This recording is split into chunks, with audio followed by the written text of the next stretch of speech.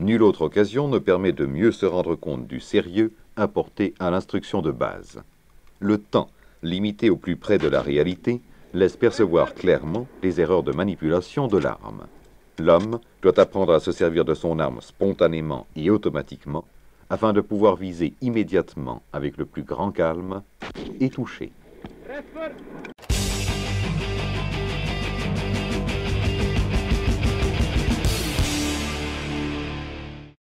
Hello and welcome to Bloke on the Range, and this is episode 2 of 3 of Rifle Grenades of Doom with guest Dale, our tame Sturmgewehr 57 obsessive, so thank you for being here. If you haven't already seen episode 1, there's a link in the description below, please consult it because it'll give more context to what we're doing here. So, today, what are we on? Today we're going to talk about the firing techniques. So both direct and indirect fire, and we're going to show them to you how it's done, what were the in-field life hacks, so to speak, what were their problems, and how they tried to solve them. Now, it's going to be a lot of death by PowerPoint, and I'm just going to relax and leave you mostly in the hands of Dale here. Let's get to it. All right, so let's talk one about one of the most important fire modes of the M58 rifle grenade. So just as a reminder, the rifle grenade family is a trio of combat ammunition. You had anti-tank, anti-personnel, and smoke. And each of them had their own versions of firing techniques and how they were supposed to be employed. Now, in the case of direct fire, it is mostly used against, as you can see in this nice little drawing, generally firing in armored vehicles with direct line of sight. The way I'm going to split this for you to understand this correctly, basically there were two main different techniques during the service life of the Gewehrgranaten 58. Between 1960 and 1983, there was an initial technique that was replaced due to many reasons that we'll talk about later. And the results of these trials and improvements to increase the performance with this technique was the 83 to 87 technique. We're going to demonstrate that a bit later on. Now, first of all, what are the purposes? As I mentioned before, anti-tank fire at 100 meters. Now, interestingly, the original kind of a bit optimistic goal was to have 150 meter effectiveness against a static target. That is really, really far. A tank is basically this size on your side picture, so I'm not exactly sure how they're trying to achieve that. But I guess with the first manuals being printed roughly in 1959, this is the very first edition of Das Sturmgewehr 57. And interestingly, the manual on the rifle grenade was a separate manual and was combined into one in the later 1961 edition. And here it states 100 meters. Although we'll see later on, even 100 meters is a little bit optimistic. Now, interestingly, you can also use the smoke and the anti-personnel projectiles in direct fire, although the cases would be relatively rare. The cases where you use smoke and AP would be, for example, in urban combat. Essentially, if you want to put a rifle grenade through a window or down an alleyway, that's how you would do it, essentially. Now, because this is a direct line of sight type of technique, you have to break cover. You have to expose at least the top half of your chest, your head, to the enemy. And generally speaking, for anti-tank fire, this is done with two men. So essentially pairwise firing. We're going to talk about this later on in the last video for training and doctrine. Now, let's rewind a bit in history and talk about how the firing technique originated. Basically, in 1944, the Swiss Army adopted the rifle grenade model 44 for the carbiner 31. So essentially, it worked with an add-on spigot, and the firing technique was rudimentary. These are excerpts from a 1955 manual, and the idea basically behind this, if I could please have the weapon, is imagine that this right here is a carbiner 31. I can get you a K31. Do you want a K31? Let's get a K31. I'll get a K31. K31. Oh, the magic. So basically speaking, the firing technique was as follows. Just imagine that I have a rifle grenade spigot with a rifle grenade mounted on it. The idea is you definitely do not want to shoulder this, because although the recoil is a fraction of what the Sturmgewehr's rifle grenade is, about 98 Newton meters, about half the recoil momentum, it's still a fairly good push or whack, I would say. So if you shoulder this, you definitely are going to end up on the ground. So the idea is to hold on to the weapon as much as possible, without actually putting yourself behind the weapon. It's kind of a weird counterintuitive theory. So the idea is just let the weapon recoil naturally and just kind of hold on to it for dear life and transfer the momentum to your actual upper body, which is much more massive. So the technique was as follows. Buttstock under your armpit, high pinch. You hold the handguard with your support hand, and then you do what is called the Gitarrespiel, the guitar sort of string playing, string plucking. Basically, you have to stick your index finger in your trigger guard in such a way, like this, as shown on the drawing, that when the weapon recoils, the trigger guard cams your index finger out of the way. That's the theory. The issue is if you actually stick your index finger straight like this, you can intuitively understand that the weapon recoils, you're going to end up with a nasty finger bruise minimum. Now, interestingly speaking, most of the injuries that came from the Carabiner 31 actually do not come from the index finger and firing hand, but an insufficient holding of the weapon on the support hand. So people would underestimate the recoil, they let go of the weapon, and they end up receiving the carabiner in their face. That's generally the issue with these kind of firing techniques. And nipple rash? And nipple rash. Well, luckily for the Carabiner 31, it has a very smooth backside. So you can actually have a relatively good travel without any snag points, which actually isn't the case with the Sturmgewehr. You got lots of bits and bobs sticking out of it. But in the case of the Carabiner, it's relatively smooth, which is again a bit of a problem because there's not much to grab on. It's relatively slick, so to speak. So you really need to hold that support hand down. You can see my fist is white, and that's basically how you fire this properly with the Carabiner. I didn't try it yet. Maybe someday we will get to show this on video if we get the authorizations for filming and using this particular system. Random trivia. The 57 has an integrated launching spigot, does not require a special permit, but a separate spigot for a K31 or K11 requires an exception permit because that's what the law says. Exactly. Go figure. Okay, so now that you have a bit of historical context, you can understand that when the Sturmgewehr 57 was adopted, I guess they didn't really think much. They just basically transferred the firing technique over to the Sturmgewehr 57. Okay, 1960 to 1983 firing technique. The regulation method was under the armpit, holding the barrel jacket. Now, the way I'm going to break this down to you, I'm going to show you the standing position using modern principles. Basically, the 5 fundamentals of shooting. Fundamental 1 would be body position. So because of the high amount of recoil, you want to make sure you're low and very well forward, almost exaggeratedly. If you fire like this, you'll probably lose your balance and fall backwards. But in this particular case, you're nice and stable. Number 2, holding the weapon. As I mentioned before with the Carabiner 31, the idea is to put as much of your body as possible on the weapon without actually being behind the weapon. Theory is as follows. The first point of contact is going to be the top of the stock against the inside of your armpit. By closing your arm around the stock, you actually pinch the stock in this area here against the inside of your arm and the side of the stock tube against your ribs. First point of contact. Second point is actually the barrel jacket. It is favorable to not grab it in the front because the recoil will let the barrel jacket slide and this might injure your fingers. If you hold it too much to the rear, you have too much weight forward, which is a bit straining. So the best compromise is to hold it somewhere in the middle. Fourth point of contact, which is important, is going to be the side of your thumb against the pistol grip. Essentially, you're pressing in and you're torquing the rifle into you. That establishes the contact with the rifle. So fundamental 1, wide, stable position. Fundamental 2, holding the weapon. Fundamental 3, trigger control. Now, the winter trigger on the Sturmgewehr 57 is extremely dangerous. Essentially speaking, this is the last thing you want to unfold and the first thing you want to fold again. So you need to be extremely rigorous with your trigger control. Basically following firearms basic rules of safety, except you add an extra layer. Only unfold the winter trigger when you're ready to shoot, and vice versa. If you don't want to shoot anymore, winter trigger up. Just to recap again, wide, hold, I want to shoot, winter trigger down. I don't want to shoot, winter trigger up. second stage, winner trigger up. I want to shoot, winner trigger down, second stage. I don't want to shoot, winner trigger up. That's the basic idea.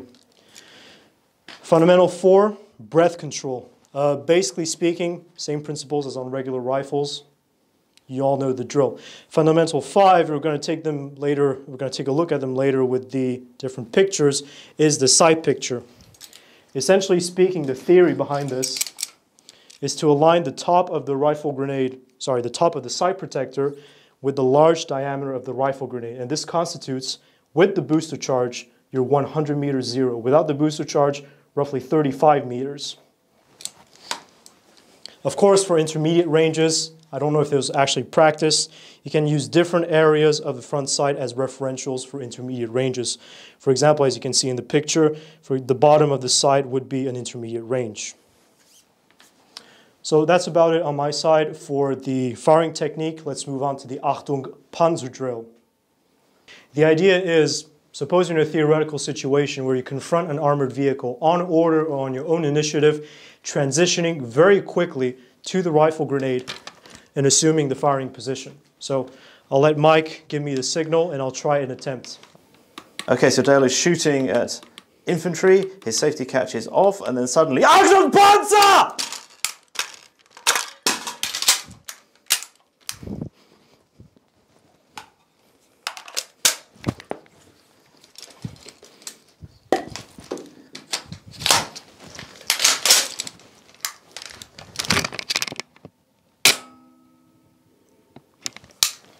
Yes. Should be within performance norms. I did fumble a bit when I unloaded the rifle. Again? Let's do it. Yeah, let's do it. Let's do it once more for posterity. You want to use the... So, I love this. It's such a horrible system, but there's certain little features that are so well thought out. I'm honestly not even sure if it's for that, but it's very useful for it. Yeah. Okay, back to it. I'm even going to do the button up as an extra complication. That sealing lid is such a pain in the ass. You have to break your grip and actually remove. I'm not even sure if they actually did this in real life, but it makes sense. Yeah. Okay, so Dale is engaging infantry with the rifle. Safety is off naturally. Then suddenly, Achtung Panzer!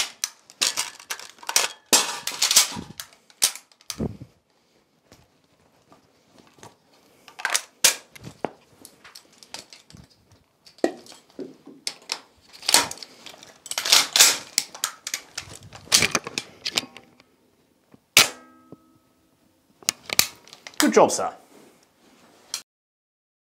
So yeah, you can see that the technique involved was relatively skilled. I mean, you need to have good coordination to nail these.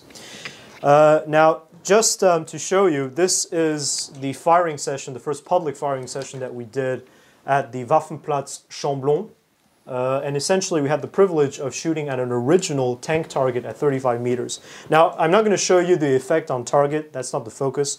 The focus is analyzing what mistakes I did in this particular demonstration. Now, just for context, we had about 1 hour to make 20 people try the system. So we were a bit short on time, so I had to really rush through it.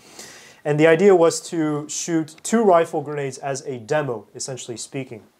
So just imagine the setting. I have about 20 or 30 people staring at me in an open range setting, and this is the result. So here I did it in slightly slower than usual.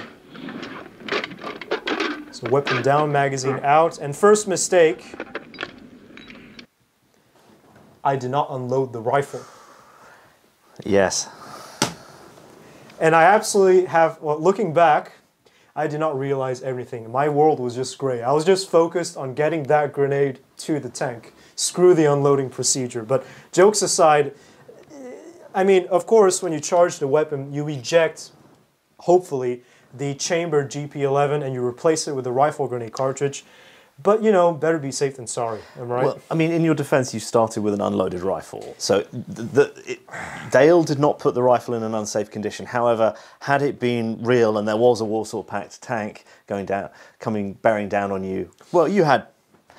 It would have been a brown trouser moment either way, but you would have had the rifle in a state with a ball round behind an anti-tank. Not recommended. Grenade. Extremely dangerous. So first screw up is I actually did not execute the complete unloading drill, which would have taken 5 seconds more actually when I think about it. A bit of fumbling on the magazine, that's normal. Smooth insertion, I like that. Good position, but here's the problem. Dale forgot to remove the safety. Aha. I would have been absolutely turned into Gruyere cheese, or actually Emmentaler cheese, by the tank's coaxial machine gun by that point. Because the problem is, normally, as we've shown before, you're supposed to take the safety off as you rise and assume the firing position. And this is something that I completely forgot to do. And I got caught pants down. Yeah. Yeah. But it's just from a general... I'm an ergonomics geek, and there's all sorts of ergonomic weirdness on this rifle, partly because they developed it so quickly in its rush. But the safety catch on this is like an afterthought as to how it works. It's in the wrong place. It works in an odd way. And that technique to bring your hand over is to compensate. It's a cope. Essentially, yeah. Very, very bad, rushed safety catch, selector position. So you can imagine my surprise when I was ready, my body was stable, I had my perfect sight picture, and I pressed the trigger and nothing happened. It wasn't a very glorious moment of my life, but then I quickly realized it, and that's when I made my third mistake.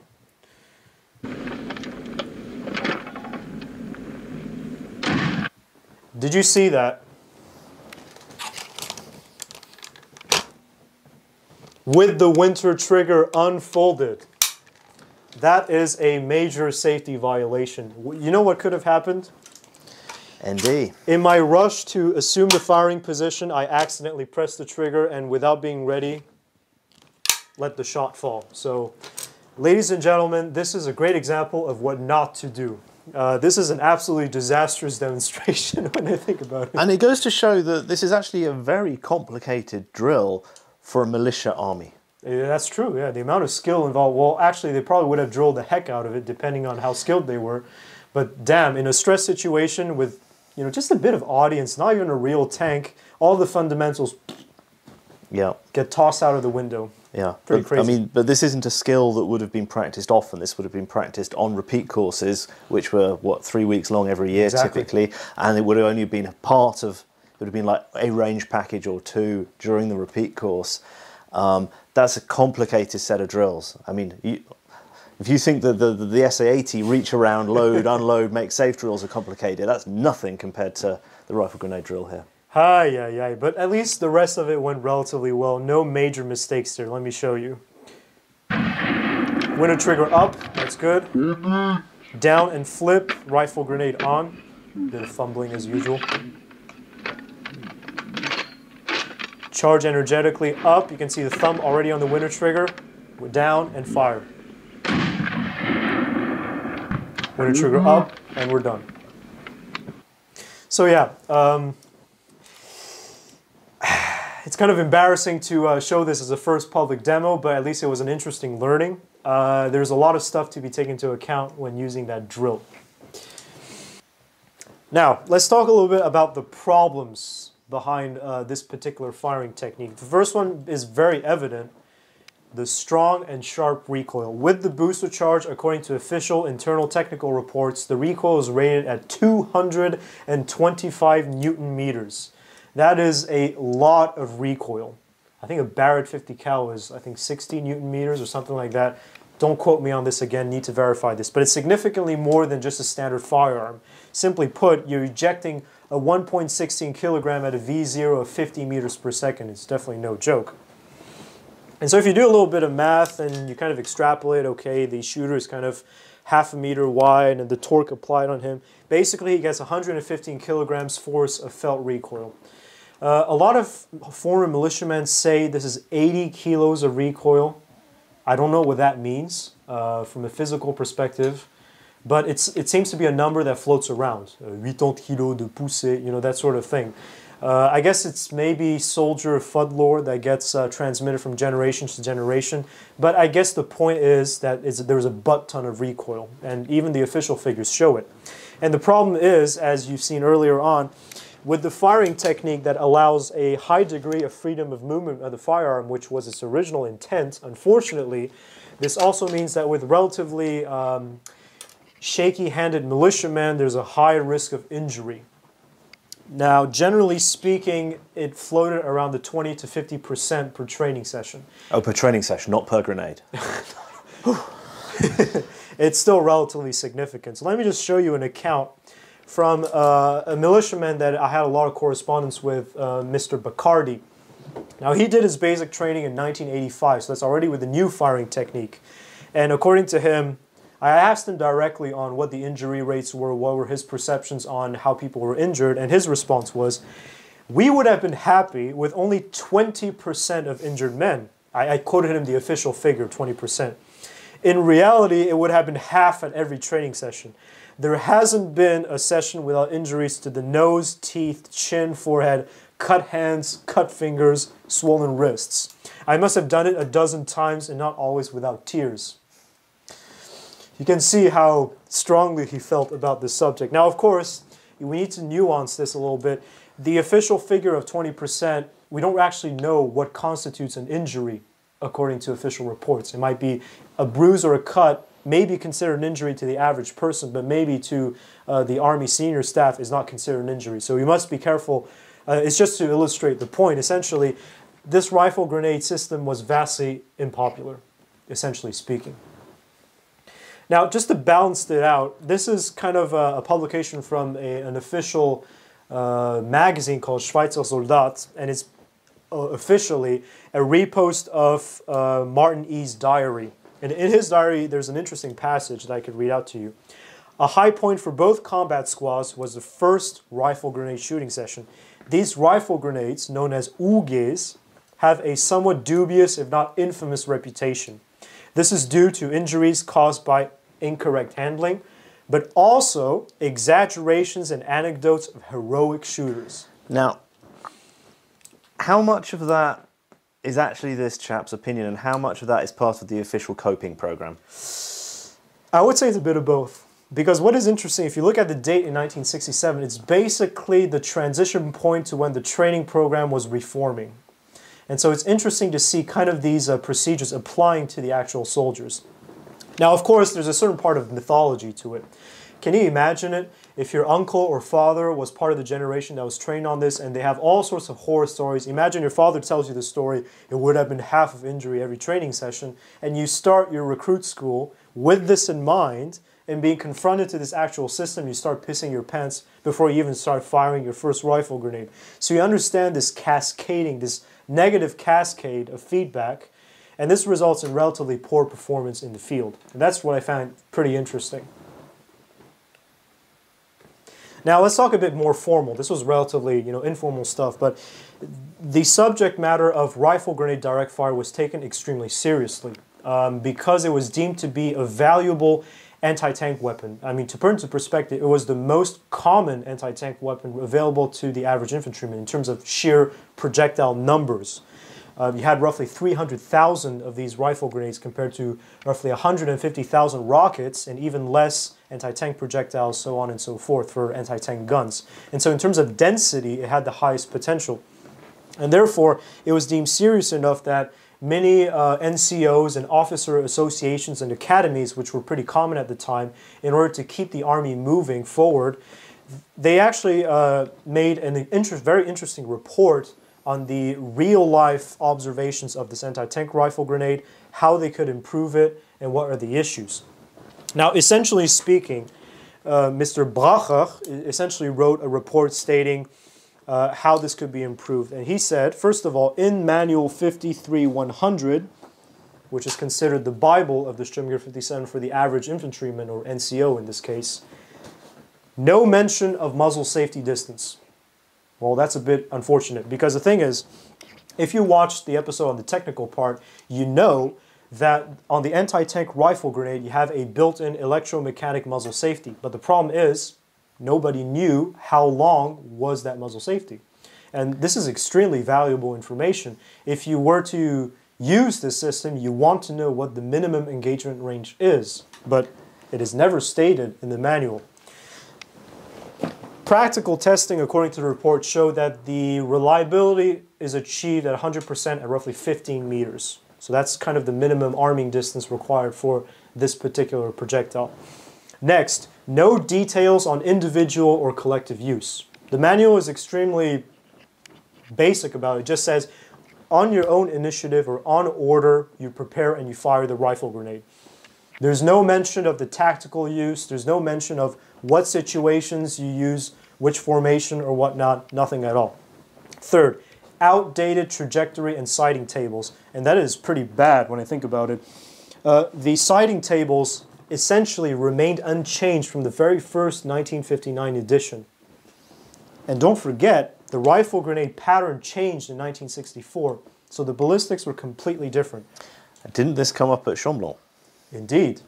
What we notice in Chamblon is that we followed the manual to the letter. 35 meters, we even measure it with a telemeter just to make sure that we're at 35.00. And somehow, over a sample size of 20 shooters, we all hit low, universally, either on the tracks or just in front of the target. And I wondered why. And it turns out that the firing tables were completely outdated. I'm going to show this to you later. And of course, no information, firing angles, nothing. Basically speaking, the opinion of Bracher is that the rifle grenade must be treated with as much seriousness as an anti-tank gun. The average infantryman must know what the characteristics of his weapon what the trajectory is, the firing angle, etc., etc. Now here you can see the actual real-life firing tables, and they differ from the ones in the manual significantly. And to respond to your question regarding Chamblon and hitting low, it turns out that the real range of these is actually 30 meters, so no wonder we were hitting too low. The target was 5 meters too far, with the same hold, of course. And what is interesting is that the actual ranges differed significantly, and this kind of was a proposition for correction to the GRD in the 1970s. There are other more kind of formed opinions. They're both positive and negative. I'd say that Bracher's report is more positive. He is more optimistic about what the capabilities of the weapons are. But if you take this report from Mr. Verli, für eine Verstärkung der Infanterie-Panzerabwehr, around the same year, to be honest, he is definitely a bit more negative in this particular aspect. The range of this weapon is still completely insufficient. The moving tank stays within range for only a few seconds. Above all, however, it is not hit. That has to do with the fact that the shooter receives a violent blow when firing, the rocket gases flying to his face. This is why the hit rate is so low when shooting with a booster charge. In combat, the hit probability is undoubtedly much lower, mainly because the tank looks much more terrifying at such a short range than at rocket launcher range. Shooting with this weapon takes exceptional courage in war. In addition, there is further serious disadvantage, the fact that switching to the propulsive ammunition is too cumbersome and time-consuming. So from his perspective, it's a dead end. Perspective of Mr. Devec, around the same year. Indeed, the rifle grenade cannot hit a moving tank more than 60 meters away. Oh, wait, you'd be saying, didn't the manual state that this was supposed to be used at 100 meters? Well, it turns out it's more of a 60 or 50 meter weapon. We'll detail that later. But you can already see here it's pretty evident. Only the best shooters are able to hit in these conditions. What would be the results if these soldiers are under the fear and nervous stress of combat? That's food for discussion. And so, when I read these reports, I got a feeling that there was kind of a consensus that the rifle grenade was not what it was supposed to be. Essentially speaking, it sounded nice in theory, but the direct fire mode needed to be seriously revisited and improved. And I guess that it was serious enough that the actual senior staff, the senior army staff, subdivision of training, or Gruppe für Ausbildung, decided that it actually mandated an official study. And this study is, in my opinion, kind of the pivot point on how the rifle grenade direct fire technique evolved. Now, this formerly declassified document examines the handling of the M58 anti-tank rifle grenade in a war mobilization context, so the worst case scenario, the most realistic scenario. Basically speaking, you just use the militiaman's residual training, so to speak, and you simply confront him to a real-life situation and see what the hit expectations are. Sample size, roughly 200 soldiers, and it's interesting because they selected different skill levels of troops, so to speak. Motorized grenadiers, which are considered, you know, cream of the crop infantry, and of course a standard rifleman company. Basically speaking, grenadiers are trained probably 3 times as much on the rifle grenade as the average rifleman company. They're basically trained 3 times as much in everything, including you know, things like climbing and such specialty things, because they were considered the army elite. So basically, I think the idea was to see if there's a difference in skill depending on the degree of training. And the program is very simple: 6 exercises, 2 rifle grenades on an 18 kilometers per hour moving target. Very simple. Program was echelon as follows. Everybody starts at 60 meters. If you get more than 3/4 hit rate, you move up to 80 and then 100. And if you suck, you move down to 50 meters. That's how they basically establish different skill levels of shooters depending on that day. And the results are, well, they kind of speak for themselves. This is probably the most damning conclusion in this entire report. Essentially speaking, the findings of the report stated, in a simulated war mobilization, on the first appearance of a moving armored target at 60 meters, 55% did not hit within 2 shots. They missed both shots. More than half of the 200 troops on the first appearance of a mobile target did not hit the target within the allotted time and projectile. So that's absolutely disastrous. Those that could hit on the first shot, only 23%, and those that could hit on the second, roughly 20%. Absolutely terrible statistics. Even worse, and that's a separate statistics, out of the about 200 soldiers, 10.5% were considered injured. 4.5% cannot continue shooting. Now, the report didn't detail exactly what happened to them, but I can imagine that if you can't continue shooting, something pretty significant has happened. So that's another pretty poor statistic right there.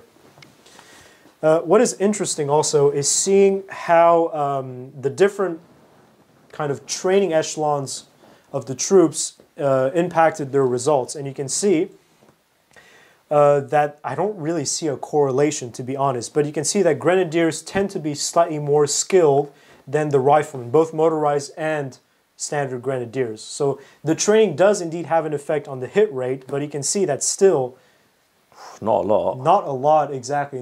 It's not a lot actually, you know, achieved the standards. Most of them are still unsuitable, just a bit less. And the injury rate, interestingly, in the grenadiers is only 1, compared to 11 in the motorized grenadiers and 9 in the rifleman section. So maybe it requires more statistical analysis. I'm no statistician. I'm just reading the conclusion. In my opinion, it's pretty damning. I mean, just looking at this, absolutely terrible. More from a training perspective, what was noted during the study is that they noted down 75 handling mistakes. Shouldering, which is the big no-no, was noted 3 times. Holding the pistol grip, which at the time was not actually a regulation, noted once. So that means the training was completely insufficient. What was interesting as well is that they noticed that as the troops underwent more exercises, so more sessions of 2 shots at a moving target, the hit rate increased. So that means that the more the troops trained, the better the hit rate. That seems pretty clear to me, which means that in the first place, the training is insufficient. That's actually fairly substantial improvement over a relatively few number of shots, showing that they weren't getting enough shots in the usual training. Exactly. They were not getting sufficient training. That's really interesting. And so the conclusions, I mean, you saw the data, it's not very good. The M58 anti-tank rifle grenade is not a reliable anti-tank solution. I mean, the report was very clear. Because in actual combat, the dispersions will be even bigger, basically twice the dispersion in this kind of sterile exercise setting. And so you can imagine all these results would be even more further downgraded in a combat stress situation. They also noted that a new aiming device, and that's some foreshadowing there, and intensive training can definitely improve the hit rate. I mean, you saw the evolution of the hit rate in relation to the amount of exercises, but there's a problem. It costs. The issue with these rocket-boosted projectiles is that they can only be effectively used once, and that's a big problem.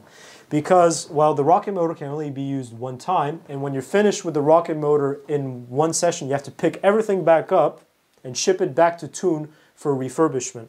And so essentially, the amount of ammunition you ordered could not be reused. You're stuck to the fixed amount of ammunition. And this means that there's a great shortage of these rifle grenades, unfortunately. And you can see the costs of actually refurbishing these. If you take with the booster charge, every single refurbishment costs 22 francs 30 in 1972, and that's roughly times 3 for inflation. I mean, that's a lot of money. It's like what, 66 bucks for every single use, and there are hundreds and thousands of these rifle grenades in circulation. You can see right here, it says in 1972 alone, they used 450,000 of these rocket-boosted rifle grenades. And that's a lot of money. Huh? Now you might say, okay, why not substitute the training with low-cost, reusable, unboosted rifle grenades? Well, the problem is, it's not realistic. You don't get the same recoil profile, you don't get the same ballistic trajectory. Essentially, the only purpose of these is to simulate firing indirectly with the obturator and kind of as an introductory projectile for the first rifle grenade firing, which means that you need a high number of these expensive and sophisticated projectiles for training, which simply did not exist. Third point, this is kind of more foreshadowing. The M58 anti-tank rifle grenade must be successively replaced by the rocket launcher. That's their opinion. However, it will remain as the individual self-defense means against static targets. And so this is kind of where the narrative shifted. The initial optimism of the rifle grenade essentially died off. Initially, it was fantastic. Everybody has an anti-tank weapon. We solved our anti-tank defense problem. And I guess after this report and after it cascaded down the hierarchy, the perspective kind of changed to, okay, this is kind of a useful emergency situation type weapon. For ambushes, for urban combat, not against full-out, open field, Warsaw Pact type of attacks. So that was an interesting learning from their perspective.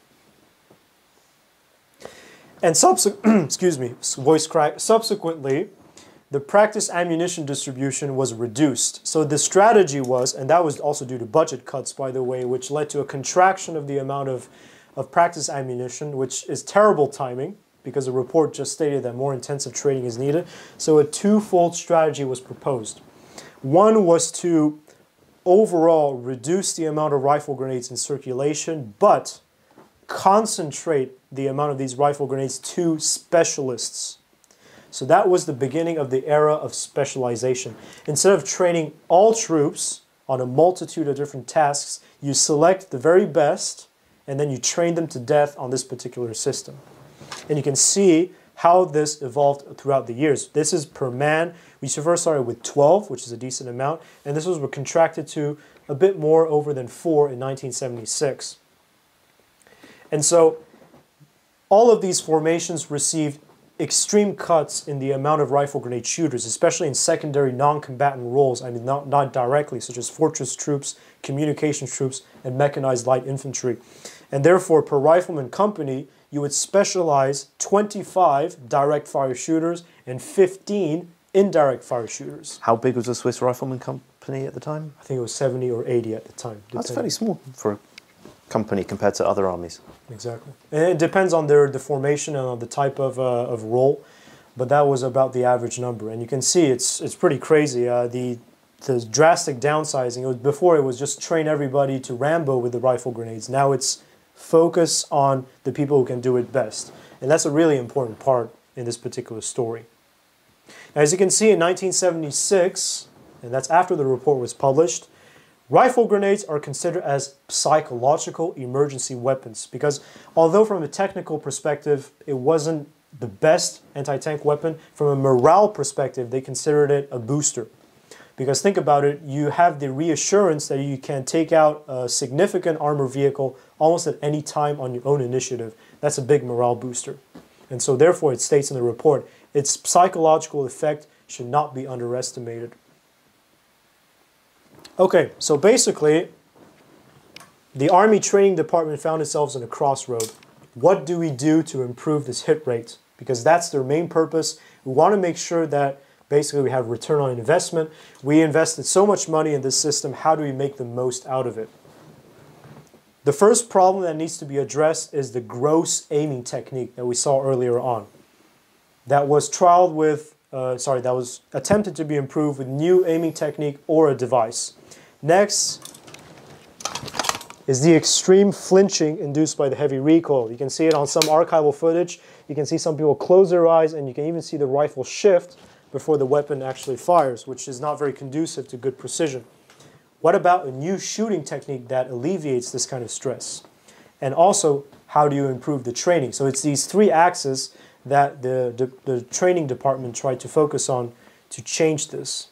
So, quick question, did everybody get at least a go with rifle grenades? Or because obviously you've got to identify who are the guys that are going to be specialists trained on it. But it's actually a good question because it still remains open to this day, but I speculate based on the documents I have so far that every single rifleman was expected to be at least skilled in unboosted rifle grenade firing. And for those that demonstrate exceptional hit rates with this unboosted rifle grenade, can be voluntarily transitioned to the boosted rifle grenade. That's the way I understood it. That seems fairly sensible. So, you know, it's a win-win for everyone. It's you save time in training and you save money in training because you don't have to see people blasting their hands off while firing these, essentially.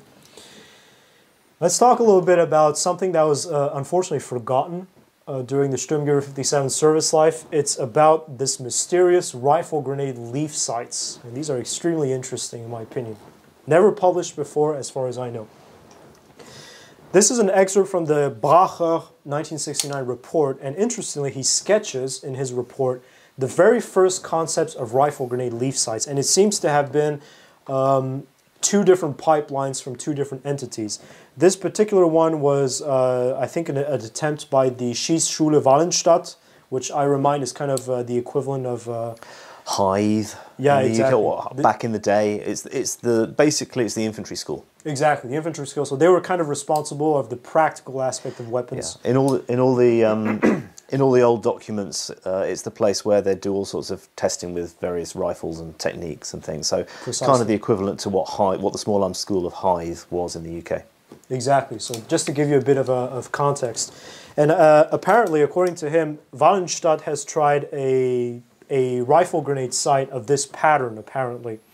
And they also tried, and this is speculative, this is from a CML patent drawing, they have used a rifle grenade sight that attaches on the plastic fin, and it's essentially a single-use disposable system where it basically just detaches upon firing, and it's basically packaged with every single rifle grenade.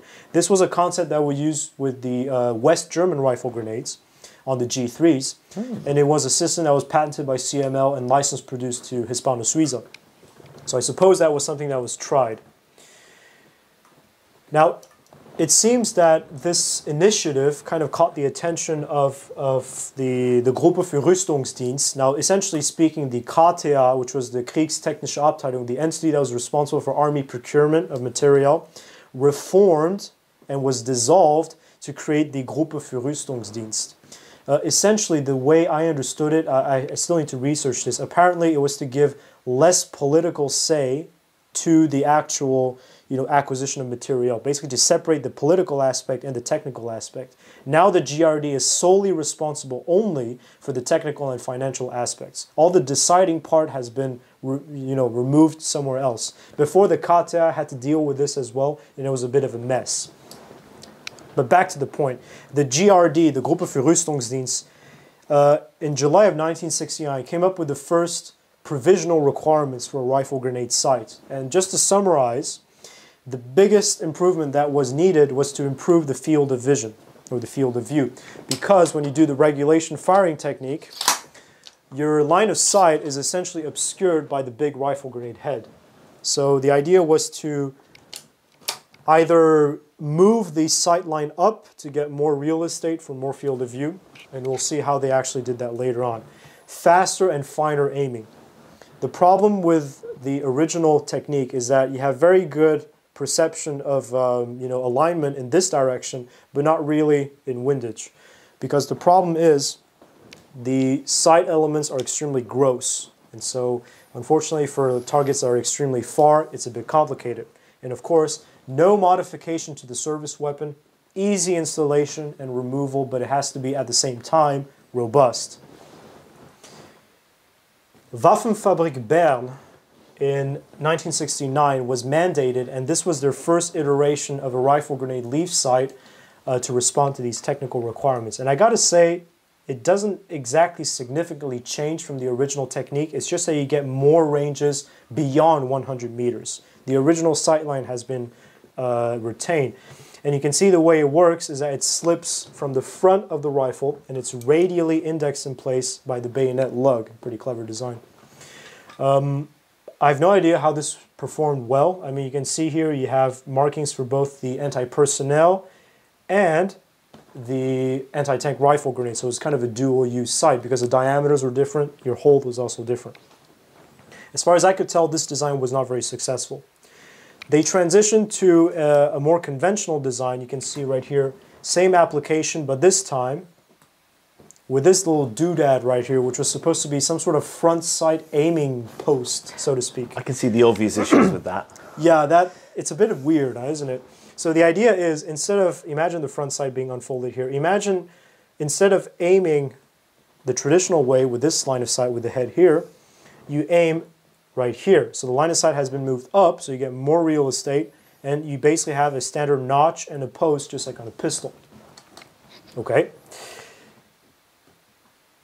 Next variant, same thing, but with a plexiglass scale. That's interesting. Another experimental version. And another one, as I showed before, with the little windows and a little arrow on top. Eventually, what was retained was the so-called Stangenvisier 72, the model 1972 rifle grenade leaf sight. This thing is absolutely fascinating. I had the privilege of handling one of the very last physical examples at the Military Museum of Fulroyenthal. And for those of you watching, I highly recommend a visit. Their collections are absolutely breathtaking. And thanks to the curator, Tobias, he allowed me to personally handle one of these rifle grenade sights. These are absolutely crazy. Essentially, they kind of departed from the previous kind of concept where it is fixed, and now it's a foldable design. So it's designed to stay on the rifle and to be folded and unfolded depending on the situation. It's absolutely massive. Basically speaking, this thing was the length of the barrel jacket. So you can understand that when it is unfolded, it protrudes this much from the rifle. You can clearly see it here. It's madness. You can see the way it is fixed. Basically, there's kind of a horseshoe, essentially, and it's indexed in place cleverly by the bipod detent spring for the forward position. And there's a kind of a bottle clasp that kind of wraps around the barrel jacket and it keeps it in place. Pretty clever. The way it works is that there's the hinge right here. It's basically an aluminum rivet, and then you can unfold it. This is absolutely huge. You have to use 3 arms to unfold this. And then there's another bottle clasp right here that wraps around the front sight, and that's what keeps the sight in place from folding itself when you actually fire it. Absolutely crazy. Can you actually use the rifle sights with this installed? No.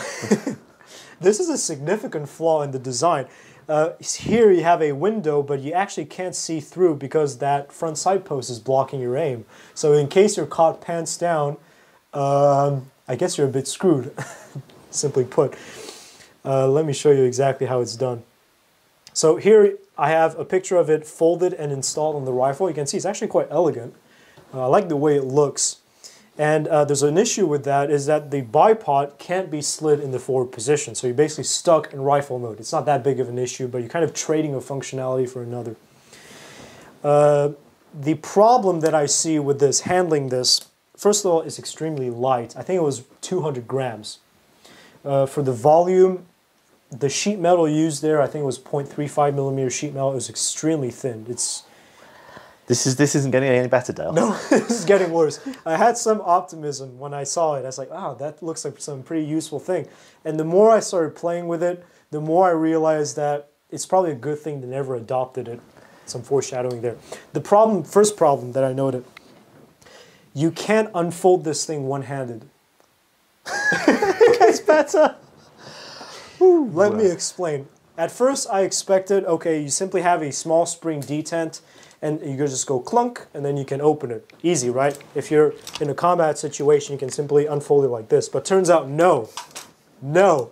Because you have a positive retention catch, this little doodad right here, that holds it locked. Absolutely dreadful. That means that you have to break your grip and consciously, with your support hand, pull the tab out and at the same time unfolding it. With a Warsaw Pact tank bearing down on you. With supporting infantry. Terrible design. I have no idea what the heck they were thinking, but that's just the way it is. There's a positive catch and you have to pull it out, and it's extremely small, so you can't really do that with gloved hands. And then unfold this whole thing. And then again, this bottle clasp arrangement that wraps around the front side that I was talking to you about also needs two hands.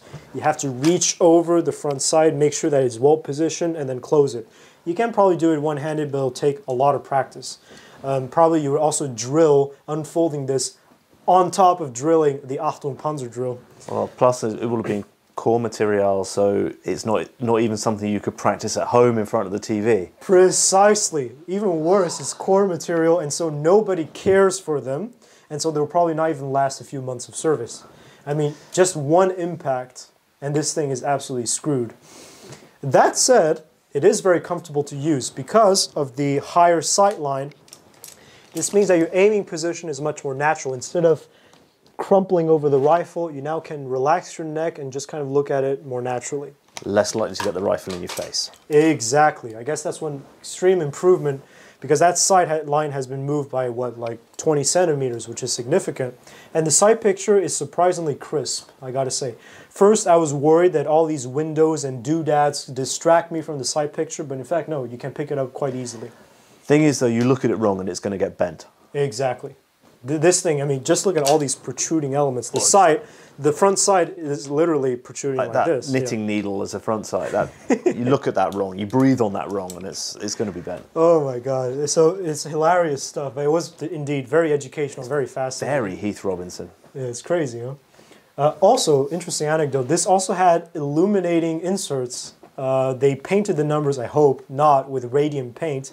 And the front side has a little doodad to help you with sort of dusk and nighttime engagements, if you can even see the targets in the first hand. So yeah, that's a very interesting anecdote right there of the M72 sight. And the way I understood it was that the tooling for the sights, because this is all stamped sheet metal, requires expensive tooling, was pre-ordered for roughly a few 10,000 pieces, or roughly, and the project was shut down. The official justification was that the GRD did not have the time and money to spend on frivolous gadgets. That is possibly the best description of that. It is a frivolous gadget, very much. Troop trials were positive, well, in sterile conditions. It was more precise, it was more user-friendly, as I noted, but again, on the long run, as militarily speaking... When you compare that to the various sites on say Yugoslavian SKS, it's just completely Heath Robinson. It's crazy. Or the Enega sites on a FAL or number 4 or whatever. It's just so bad in comparison. Yeah, it's pretty funny. I mean, it's kind of this Forgotten Weapons Swiss edition, honestly speaking. This thing is absolutely hilarious. But yeah, just to be short, the project was shut down relatively brutally because it also coincided with a period with the budget cuts, as I mentioned earlier, in the 70s. And so these kind of purchases are not exactly justifiable. Yeah, long story short, unfortunately, this basically is a museum piece now, and you just have two dudes talking about it on some YouTube video. Bit of a shame. And probably no one watching by this stage, but if you are still watching, please like and subscribe, and please leave a comment in the description. Leave a comment in the comments for engagement purposes, etc., etc., etc. Sorry for that terribly uncouth intervention there. Do carry on. That's no problem. It's for archiving reasons, right? Okay, so basically speaking, the rifle grenade leaf sight was shelved, and so the only thing that you can do is improve the firing technique. One unofficial life hack was to actually use the sling as extra support. The idea is, the Sturmgewehr 57 has a steel hook as kind of a sling to adjust the height of the rifle in relation to your body. And people realize that you could also use this to help with rifle grenade handling. So all you have to do is jam it in one of the barrel jacket ports, pass your support hand through it, and basically brace the sling against the front of your chest in such a way that the weapon kind of holds itself. You can see I'm releasing my firing hand, and this is holding on just fine. Now this technique is nice, but this did lead to a few broken slings, which is a bit of a problem. And it still wasn't steady enough, although it improved the ergonomics. Hang on. Broken slings. Yes? That's a great way to parameterize quite how much the recoil is. These are not insubstantial leather slings. That's an old cow right there, and that thing just broke it apart. No issues whatsoever. 200 Newton meters. Wow. And so in 1973, I guess, they realized that the firing technique needs to be improved. Trials were undertaken. And interestingly, different techniques were trialed. And you might be shouting at your screens, wait a second, didn't you just tell us that people were ripping their index fingers off? Well, yes. And I guess they just decided to start over and actually fire rifle grenades while grabbing it by the pistol grip. Let me just illustrate that.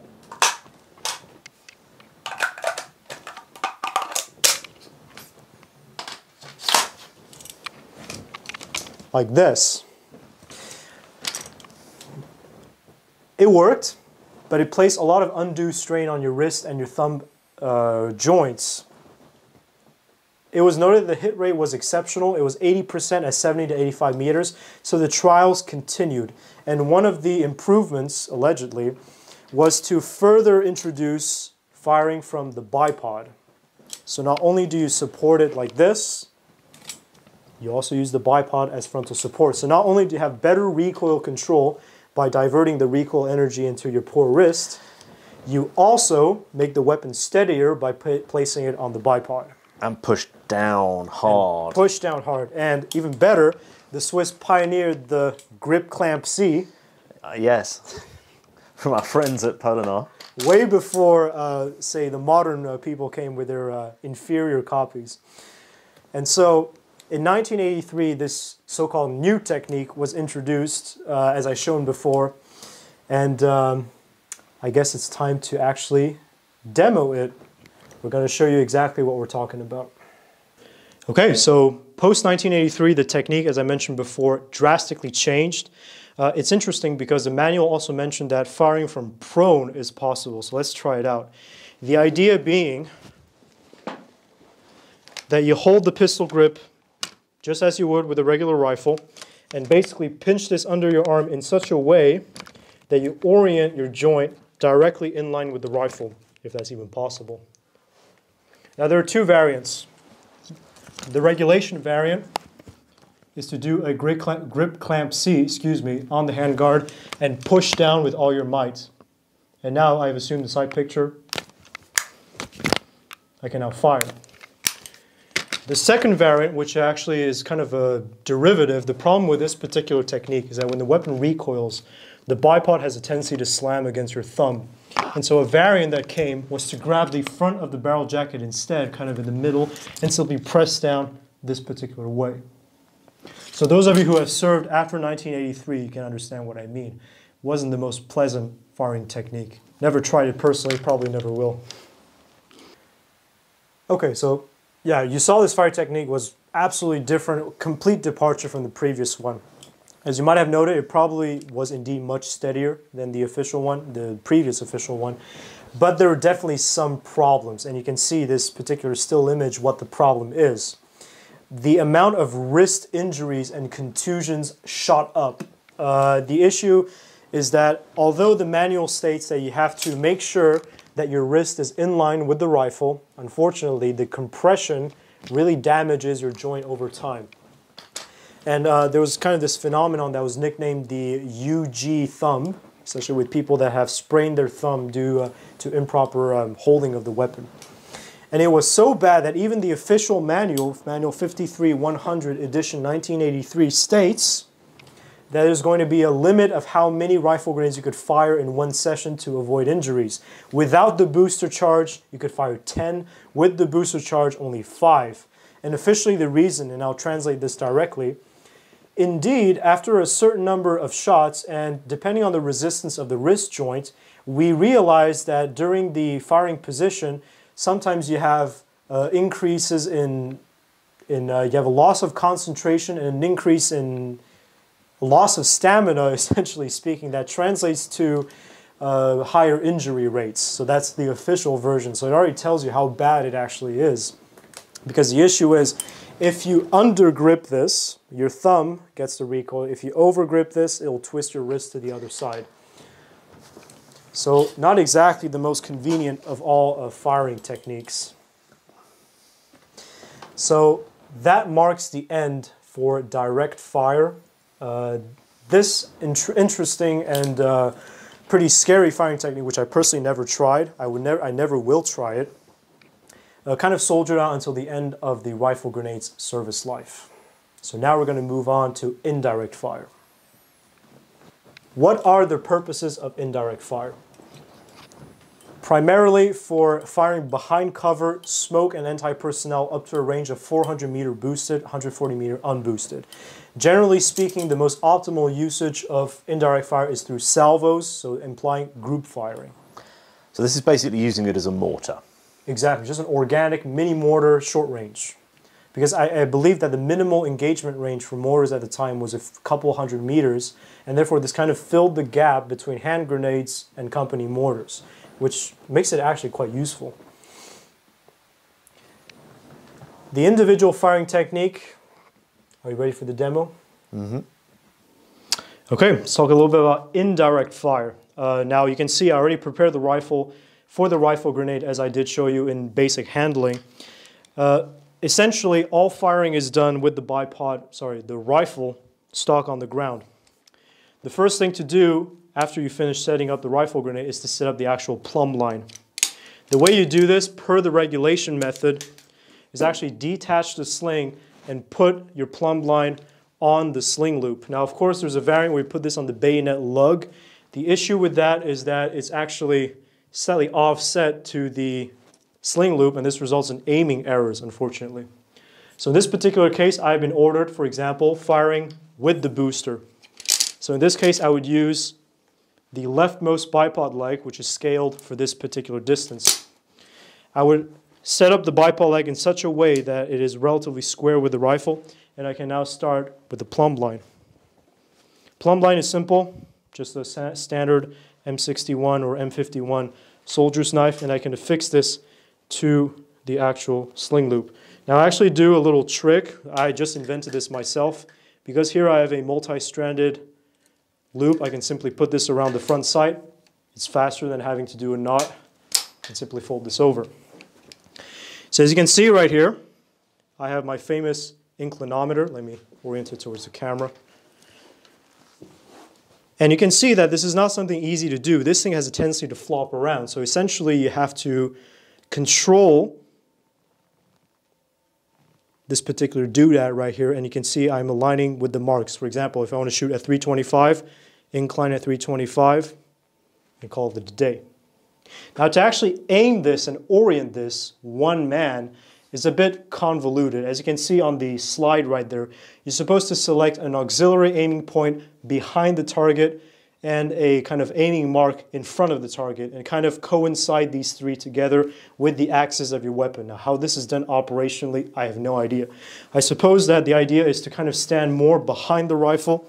In this particular way, it was common to stand relatively straight, but then the issue is it's difficult to see your plumb line, and also you're very close to 800 bars of hot gases bursting out when this thing fires. Not very pleasant. Now that I showed you the plumb line, let me show you the actual correct position to hold this in indirect fire. The idea is you're kind of kneeling and sitting on your foot at the same time. You can see that the only place that actually physically supports the rifle is your support hand right here, which is resting on top of your thigh, just like this. So right here, the weapon is nice and steady. The idea is that you would, at the same time, aim, orient the rifle to the right angle, and at the same time, touch the round off. In this particular case, simply by actuating the winner trigger like this with your thumb. Same principles as with direct fire. This is the last thing you unfold and the first thing you unfold for any subsequent manipulations. One important thing to mention is the use of the obturator, which I'm going to demonstrate with this unboosted rifle grenade. The obturator comes packaged with the rifle grenade on the ceiling lid itself. You can see this one has been shot once. Now, in an ideal situation, you would prepare your rifle grenades in such a way that the obturators would be already in your pocket. If that's the case, if you want to shoot short range or low velocity mode, you would place the obturator on the muzzle and then seat the rifle grenade on. This obturates the rocket motor, thus making the rifle grenade fly slower. For two-man firing, the position is slightly different. When you're firing this alone, you're more close to the rifle at least. But with two-man firing, assuming that the camera is actually the firing assistant, you're more standing to the side in the sense that the actual assistant is holding the same plumb line as I do and aligning the base of the stock with the tip of the rifle grenade to the actual target. In this particular case, I have to clear this line of sight, and in case corrections are needed, simply pivot about the rifle like this. The stock basically does not move. This method is definitely more accurate. So you saw, yeah, it would have been nice to have some sort of sight, just like a mortar, because just pointing it like this, but we were surprised to see at Chamblon how well it worked. Because with an assistant that has also a plumb line indicating where you're pointing, it's remarkably accurate. I mean, of a sample size of 20 shooters, we had a group about the size of this room, which is roughly 5 by 5 meters. This is quite astonishing. So let me just show you the video of the demo shots that we did for indirect fire. Préparez tirage trajectoire courbe. Infanterie.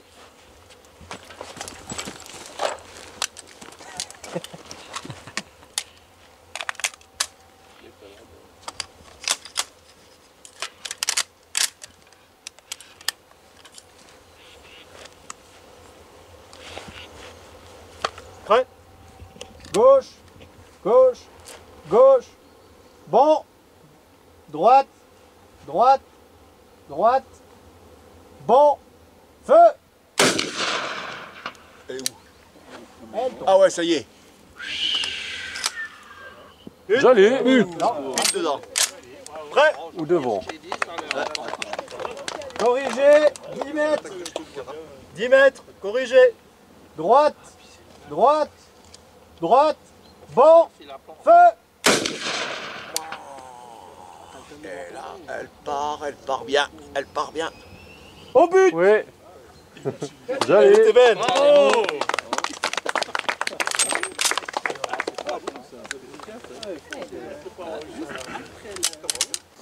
So yeah, it was remarkably smooth. I mean, me and my assistant, we were extremely surprised at how well the results went. Interestingly, you could hear the projectiles whistling as they came back down, and you can feel the impact through the ground. It was pretty crazy stuff. Now, how do you aim with two men? That's an interesting problem, and as we showed early on in the demo, you kind of just coax it into alignment, but apparently, according to the manual, there were several kind of sub-variants of how you could do this.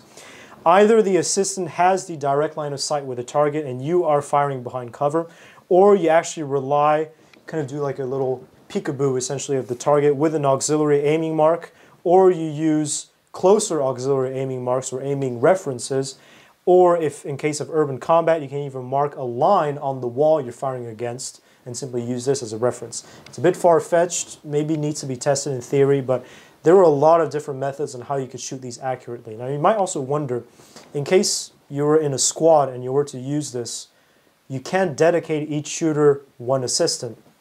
So from a manpower perspective, it doesn't make sense. So generally, operationally how it's done is that the squad leader directs the fire, and generally speaking, all the shooters are lined up either in the column or in a row, and basically the squad leader controls and orders the firing. So it's more sensible in that matter.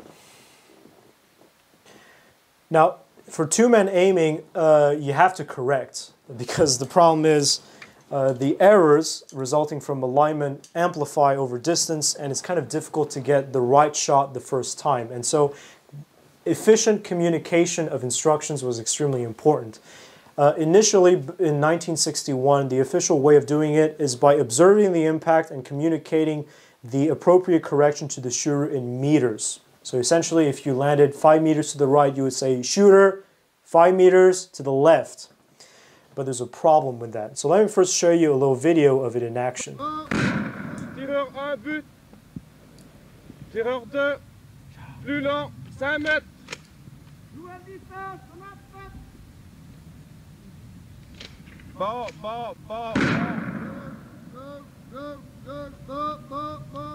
Tireur 1, à droite, 5 mètres. Tireur 1, à droite, 5 mètres. You understand the problem behind this particular correction. How exactly do you translate these corrections to movements on the rifle? And another problem is, how do you interpret 5 meters? Everybody has their own subjective perception of 5 meters at a certain distance. So we'll talk about how this problem cascaded itself in the later years. So that's the main issue. The corrections were incomprehensible.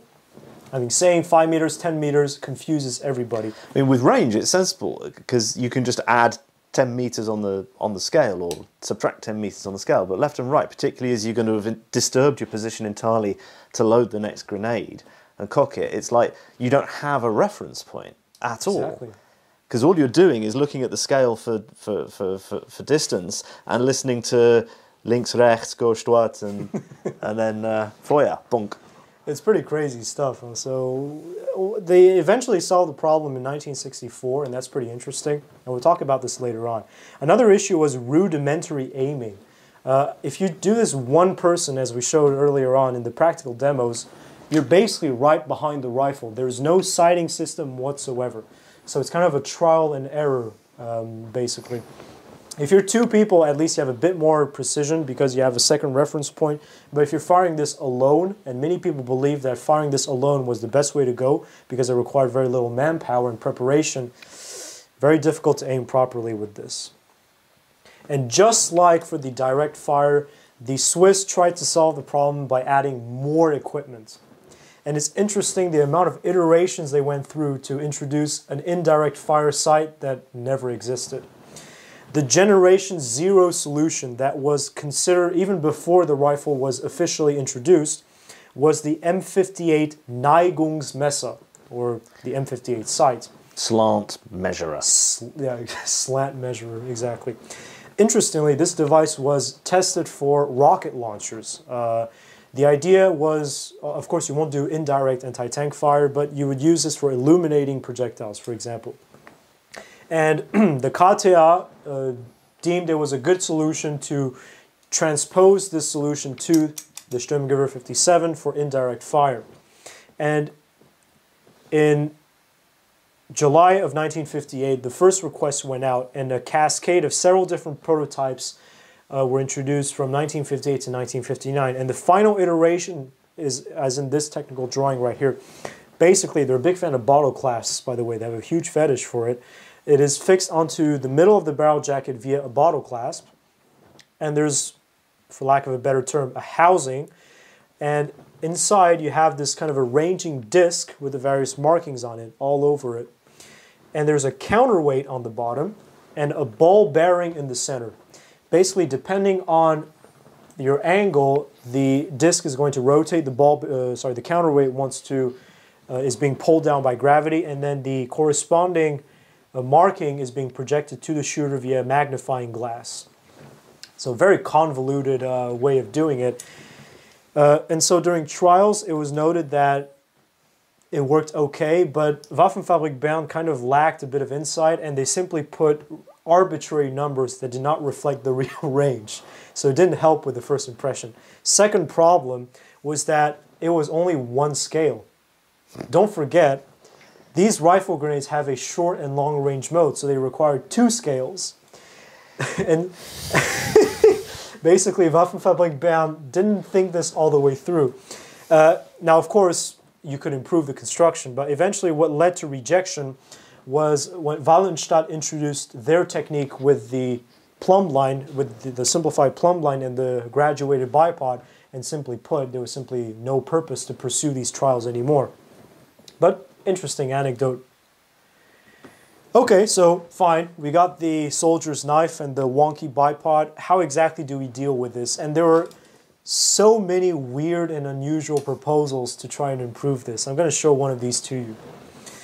I kind of grouped them in what's called the Meyer proposition. So Mr. Meyer actually wrote an article in, I think, Schweizer Soldat or ASMZ, one of these main soldier magazines, on how to improve the accuracy with one-man shooting. And his idea was this. So apparently, you have to map out your entire target zone in 2D on the ground. And with the tip of your plumb line, you essentially align the plumb line on the markers, kind of like a pre-sighting, and like this, you would get optimal results. But there's a small issue. Every time you fire this rifle, the stock bounces up and your referential is lost. So you have to start again and find that center point, because once you shift it, your map is completely useless. So this technique didn't catch on, understandably. Second one, okay, fine. We kind of magically solved this issue by locking the stock to the ground by digging it or burying it in place, which didn't work very well. Another one, which was used during night shooting, was to take a rifle grenade packaging tube, which is a cardboard tube. You stick a flashlight in there, so you make some sort of spotlight, and you project it in such a way that the rays of light coincide with the stock of your rifle, and therefore your assistant can see the light being filtered by the stock and can align to it. Okay, it's very complicated. Didn't catch on either. However, interestingly, this idea of pre-sighting the target kind of was retained in the manual called Nachtkampf, or night combat shooting. And their idea was to stake into the ground two wooden poles to kind of define the center position, and to rudimentarily put wooden blocks as designated aiming points at night.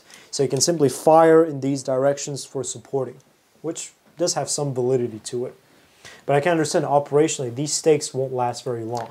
Well, and if the ground's soft in the slightest, the rifle's going to sink in and you're exactly. done. In fact, it was common that during extended sessions, your rifle grenade just progressively sinks into the ground and you have to pull it out with a shovel.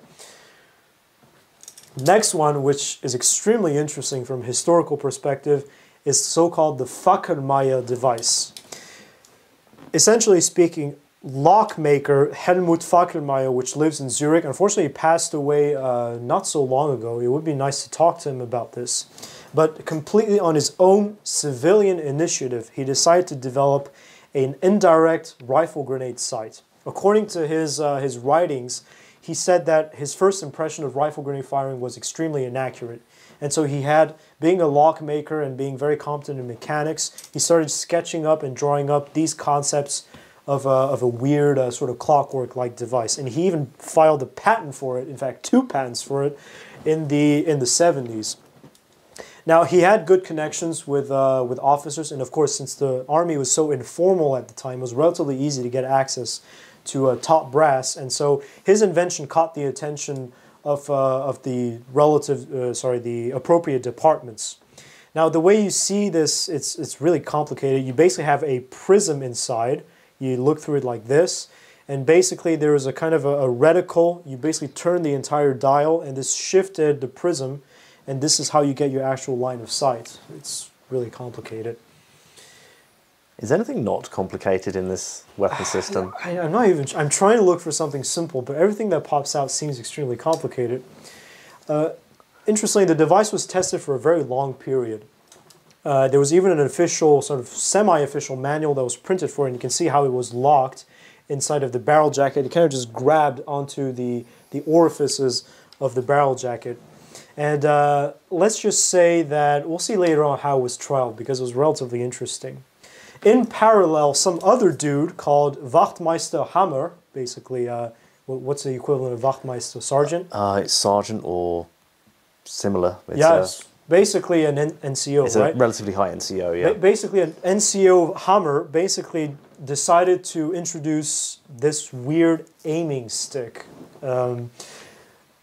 There's basically no other way to describe it. It's essentially just a camera tripod right here with a little ball turret, and there's a very long, meter-long stick right here.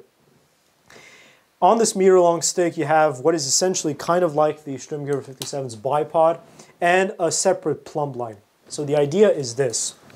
You would orient the stick in both angle and direction towards the target you would like, and you basically fix it in place, and you simply have to place the rifle parallel to the stick, and that's how you reach the target. The theory is relatively sound because it allowed several men to be aligned parallel to that reference stick, and so you get relatively good results quickly. So that was the main idea. Interestingly, Waffenfabrik Bern picked up on this idea and further developed it to this particular prototype right here, dated 1972. They call it the Richtstab, so orientation rod, essentially speaking. And so these two solutions were trialed roughly in 1972, 1973, and let's just say that the Army wasn't really convinced with them. First of all, the stick had an inaccurate scale for some reason. It is easily bent, obviously, and it is unstable. Any passing breeze, falling branch, or foreign body would absolutely ruin your adjustment in a jiffy, and you have to restart all your work again. So definitely not a device for a combat situation.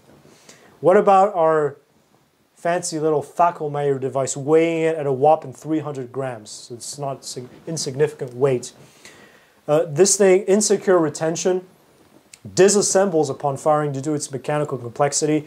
In high humidity, the prism kind of clouds over due to condensation, and plus, you actually have to have a direct line of sight with the target, which kind of defeats the purpose of such a sight. And it is uncomfortable to use at longer ranges because the more the range is long, the more you have to tilt the rifle, and since your sight is somewhere in the middle of the jacket, you have to stoop over, which is extremely uncomfortable to use. So let's just be very blunt, both of these were firmly rejected. And what's interesting was the exchange that followed between Fackelmeyer and the Army staff. Basically, they had to break the news to him that his device was no longer considered for adoption, and he protested. But yeah, unfortunately, none of these devices saw any significant use. On the topic of incomprehensible corrections, that was the only sensible solution that was adopted, is the so-called Näf method. So instead of stating how many meters arbitrarily you were hitting, instead you would use finger widths, because Näf magically discovered that most humans have relatively similar finger widths. And so what you would do is that you would compare the impact to the actual aiming point, and you would say 2 fingers to the right, and the shooter can immediately use the same reference point and apply the correction. And so this new solution was adopted, and all the manuals printed after that date reflect this change. So really, it's something that's low cost and simple that was adopted in the end.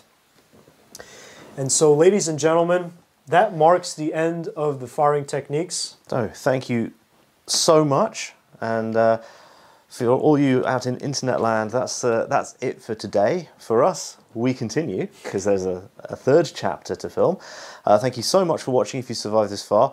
Well done. Thank you, Del, for your absolute wealth of incredibly in-depth knowledge on this stuff. Always a pleasure to share. Well, thank you for sharing on my channel and coming to present all this stuff to everybody. It's fantastic. It's far more in-depth than anything I ever do. So thank you so much. So thank you all to viewers. Thank you all to patrons who keep the channel chugging along. And see you in the next chapter.